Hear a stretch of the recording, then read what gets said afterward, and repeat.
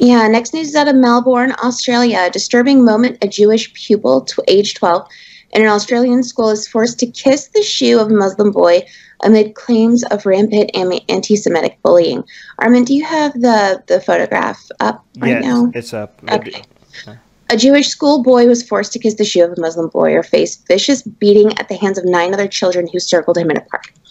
So they're saying that this boy, a gang of kids, this is insane to me, but a gang of kids circled these 2 boys, forced the Jewish boy to kiss the feet of the Muslim boy while they took a photograph, saying that he had no right to hate Muslims or something like that. And then they started like calling him a whole bunch of nasty things that I'm not going to repeat. Yeah, it was check in the comment section and check in the description for all the stuff. If we say the stuff that is in this article, by the way, this is not fair because this is shared in mainstream media, and we can't get away with saying any of these things because like non-mainstream media, we will get removed from YouTube, Facebook, and everywhere if we actually say what's in the news. But mainstream media gets away with saying everything. So it's so unfair because it's just the news. We're not saying those things. But anyways, we're not going to say them. But look, would we get into trouble for including it in the description? I don't know. I wouldn't even just in today's. I mean, this is pretty vicious stuff. I mean, guys, they even went as far as to mock his penis because it was circumcised to such an extent that he would wet himself instead of going to the bathroom. He literally fell to the floor and told his mom, "You shouldn't love me. I'm worthless." And then started repeating the things about himself that they were calling him because he's a Jew. And I mean, this is just horrifying bullying, honestly. Yeah, I mean, okay, so we won't include it even in the description. There's a link to the article, so go check that out. But this is like I saw in the article they said that they haven't done anything to the kids that took these pictures and did the abuse. Why is that? That's a good question. They haven't. I don't understand why they wouldn't do anything to them. Right. But anyway, is this verified news? Because I'm seeing the source is Daily Mail, and a lot of people are going to say like, "Wow, you shared the Daily Mail article. That's the worst." But this is true. This news is true, right? Like this is not something like right. Yeah, because a lot of people don't like this source. But hey, they're not always wrong. Right.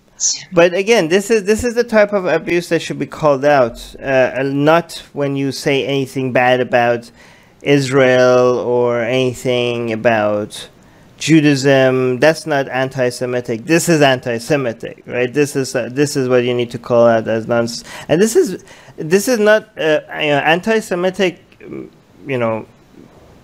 Anti-Semitism is rising everywhere, and in Europe, in the United States. It was always huge in Islamic countries, but it's becoming even bigger.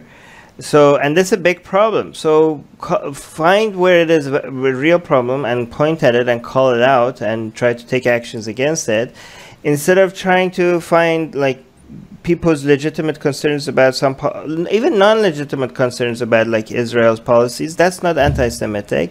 If you talk about Judaism as a religion and attack that's not anti-Semitic. This is anti-Semitic. This is what you need to call out as anti-Semitic, and you need I mean, this captures people's attention because there was a photograph, but there's a lot more stuff like this happening that is not being reported on, especially in Islamic countries. Especially in Islamic countries, there's a lot of anti-Semitic views that needs to be called out. So just do it properly. Let me see. Sharma saying, but Quran allows such acts. It's a religion of peace after all. God, I'm so tired of that joke. Yeah, we know Islam is not a religion of peace. It's a violent religion, but come up with new material. Atheists are under attack in many places. If they were Christians, their voices would be heard. If they were Jews, their voices would be heard. If they were Muslims, their voices would be heard. But they are atheists, and not many seem to be listening. let's make it difficult for them to ignore us. We have built a global community, and now we are tearing down geographic, cultural, and language barriers so we can find each other and support each other. In the last decade, we have built the largest atheist community in the world. Now we're doing the same in other languages. With your help, we have started Atheist Republic in Persian and Arabic. انضميت مؤخراً لأسرة Atheist Republic وحيصير عندي بودكاست باللغة العربية. As we grow, we can dedicate more time, staff, and resources to start doing the same in Spanish, Portuguese, Malay, Bengali, Urdu, Hindi, and other languages. We are providing community, support, informative content, and amplifying the voices of those who need protection, especially in countries where people feel isolated simply for their lack of belief. We want to be there for them, and we are only getting started. Help us get there. Check in the description for ways you can support our projects.